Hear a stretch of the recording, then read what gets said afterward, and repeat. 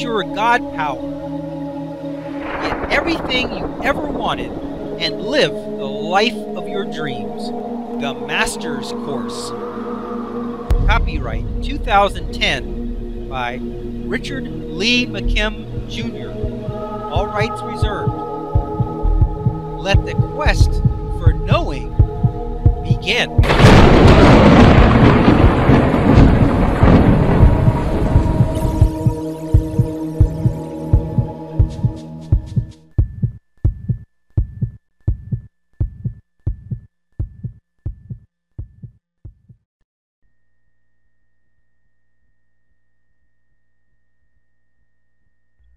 Vibrational associations. While it is true what you think about on purpose are your active vibrations, you may be getting triggered into thinking about things that you don't want. These thought activators are associations that you have.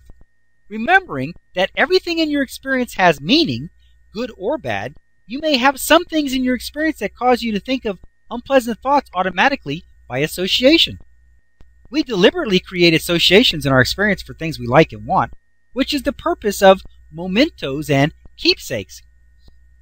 They keep reminding you, bringing back into mind, of things that you want to remember. Make a member again of your currently active vibrational group. This is a very useful tool. This would be like the vision board that was mentioned in the hit movie The Secret, or it could be a picture from a vacation you took, or a trophy from high school.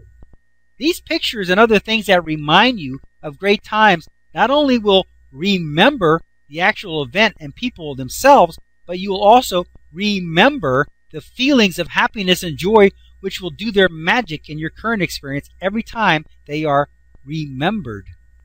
However, this works for the good and the bad. So by the same token and the same reasons, if something reminds you of bad times or hard times, or it makes you remember something that is still unpleasant, then by all means, get it out of your sight and out of your experience.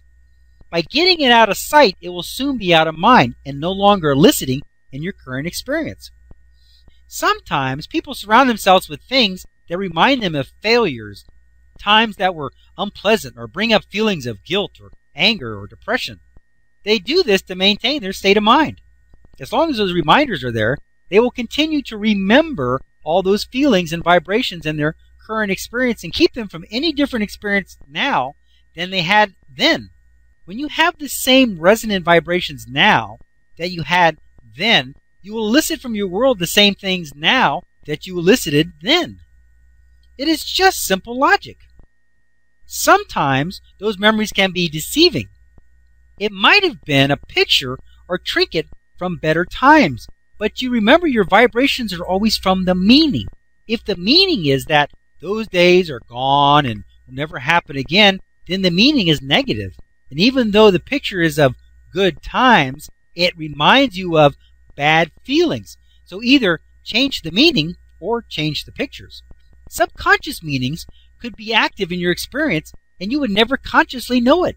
Sometimes you will have created associations in your experience to good and bad things without realizing it. Just like if I started to hum a tune, you might recall the words. Or if I say the words, you might recall the tune. They are associated and connected to one another. A song may bring back memories from school or your first love. They have become associated and connected with one another. In this same way, sometimes feelings have been connected to something that you don't realize. It is easy to realize that a picture of the person you hate makes you feel bad feelings, but what about your living room couch? Have you ever been feeling really good, and as soon as you enter the house, you just sort of lost that great feeling? You think that was an accident? Remember that there's no such things as accidents, so that couldn't have been the reason. Then what was it?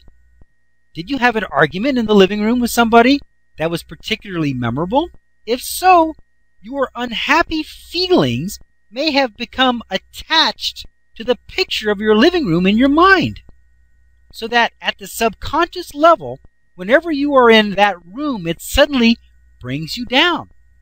It reactivates those same feelings, but because it is subconscious, below your conscious notice, you don't really understand why. Interestingly, however, the argument doesn't even have to have been in the living room to make that connection. You could have been on the phone, pacing back and forth when you subconsciously set the feeling to the area. You could have subconscious triggers all over the place, activating your moods and vibrations from good to bad, or from bad to good, without you even realizing it. What can you do about subconscious triggers? Bring them to the conscious level where you can deal with them. The way to do this is to take a conscious inventory of everything in your life experience consciously and root out the subconscious rascals that way. I say rascals because you don't want to raise the emotional level or volume on this. There's no need. Think of this as a Sherlock Holmes mystery that you are going to solve. Make it fun.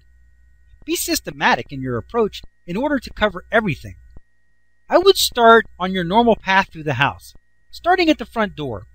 As you open the door, what does this view, the look and the things that you see, remind you of? Do you have any special memories in there, good or bad? Was it the room where you had the Christmas tree, or the one where you had the big argument, or both? A great technique for rooms is to move things around. When you move the furniture into a new pattern and new locations, it breaks up the old pattern and the memory ties you had to it. That is why it is always so much fun to redecorate, because everything seems so fresh and new afterwards, because it is. Would a new color of paint change the mood? Any old memories that were triggering have been deleted. Even if they were good, they may have still been burdening you with old vibrations that are no longer relevant. You can really stir things up by moving stuff from room to room and mixing them together in completely new and different ways. Look at each and every picture and memento and thing in sight. What does it remind you of, and what does it really mean to you? Whatever it really means is what it is automatically activating in your experience without you realizing it. If it is bad, can you change the meaning? Would it have the same meaning if it were in a different room or place? If not, then discard it or pack it away. This same process could be used at work, in your yard, your car, or your hobbies, or whatever else is part of your experience. Maybe you should change cars, or even your home or neighborhood. If you really want to take this exercise over the top, then as you are examining each item, give it a good, no, a great meaning while you're at it. Why do you have that picture hanging on the wall anyway? If it is someone important to you, then say, I have this picture on the wall because I really appreciate this person, and when I see their picture, it reminds me of all the wonderful experiences we had together. How about that thingamabob on the table? Why is it there? Is it useful? You could say, I have this thing here because it is really useful, and besides, I got a really good deal on it. I enjoy having it in this room. Perfect. If you do that with everything in every aspect of the room, you have done a great job. Now everything is vibrating with positive meaning for you. You will actually be able to feel it now when you enter the room. Even though it will be happening below your conscious awareness, it will still brighten your day. You may even be in a down mood, but when you enter that room, somehow you just feel better. And from a place of feeling better, you are eliciting better. Can you imagine if you have given positive and important meaning to everything in your experience? You could be walking around in the vibrational energy of great meanings all the time, and that is a great feeling. If something doesn't have a bad meaning or a good meaning, and you don't give it a good meaning, it is meaningless in your experience. It becomes unneeded clutter in your experience. You don't need the meaningless in your reality. One of the most powerful associations you will ever have in your life is one that most people don't even think about or realize. That is your name. What does it mean when someone calls you by your name? Is it good? Do you have a nickname? Do different people call you different names? Which ones do you love and which ones do you hate? If you make a major change in your life, such as moving or changing jobs or getting divorced, it might be an ideal time to change the name you go by. Your new name would be the new, more capable you.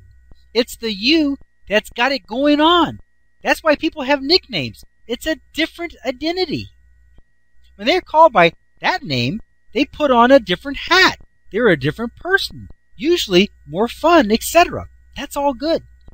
I just want you to take inventory of your experience and see for yourself what meanings you have that are shaping your reality and life.